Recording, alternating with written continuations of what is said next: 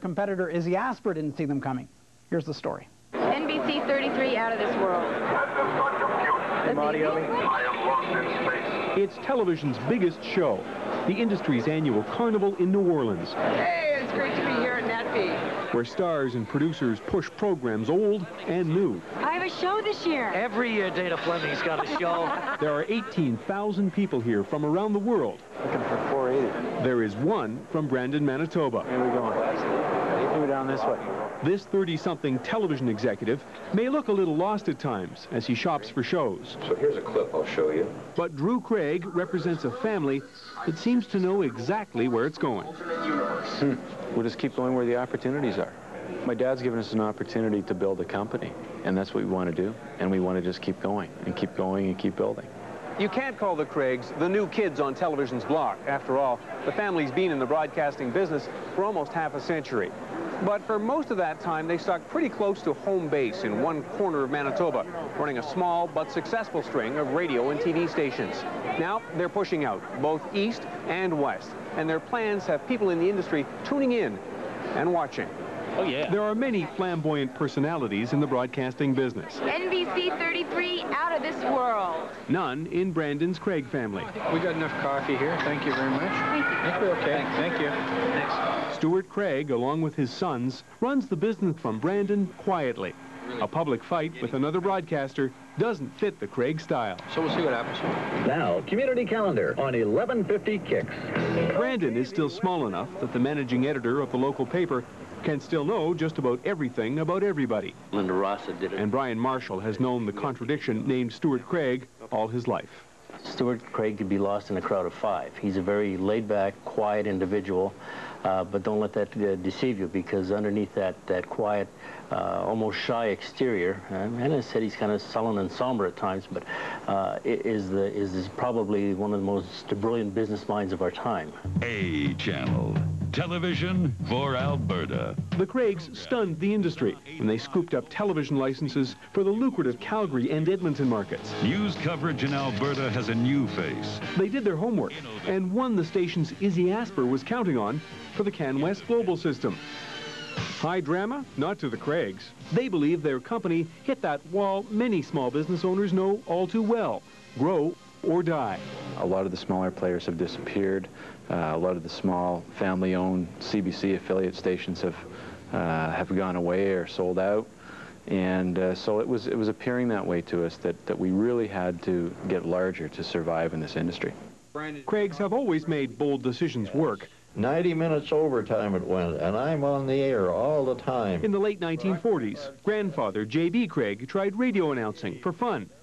Then he bought the station, and later expanded into television in Brandon. And viewers in western Manitoba had television for the first time. Son Stuart cracked the valuable Winnipeg market, adding another TV station based in Portage-la Prairie. And the company became an important Manitoba player. Now the third generation is playing with the big boys and waiting for word on their bid for yet another station in Vancouver. How big do they want to be? We have no real ambitions to provide a network service across the country. We can see a series of independent stations operating autonomously in their own markets.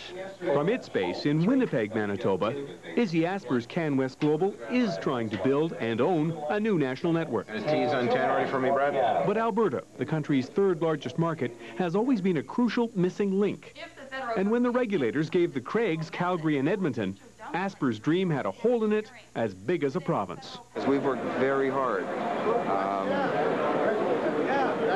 and we think we've earned whatever we asked for, frankly. Back in New Orleans, Izzy Asper's son, David, is doing the deals for Canwest Global. David Asper, how you doing? The Aspers argue the Craigs, who promised to spend millions on drama productions, are too small to keep those big commitments. It's a massive risk, not only a financial risk, but a regulatory risk. Because obviously if they can't distribute the programs and they can't afford to make the programs they say they're going to make, then they can't meet their license obligations. Canwest is desperately lobbying the federal cabinet, trying to persuade ministers they must overrule the regulators and prevent the Craigs from getting the Alberta stations. The decision is due any day now. The Craigs have answered back with an expensive newspaper ad suggesting Canwest is a sore loser, now playing politics. We've never made a promise that we haven't been able to keep. When we were licensed in Manitoba, there were a lot of skeptical people.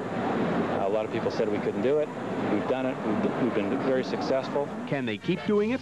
Stretching into new provinces, doubling the size of the company, while spending millions on new Canadian programming.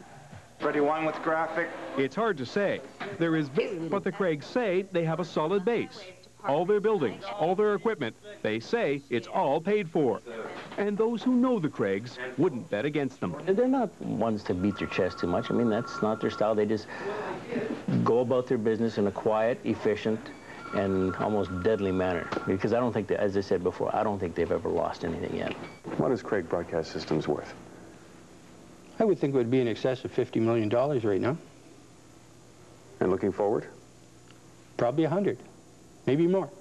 Some of that could come from a new source of revenue. Cut this cable to break the wired traditions of... The Craigs are pioneering a new way to deliver cable-type service without wires.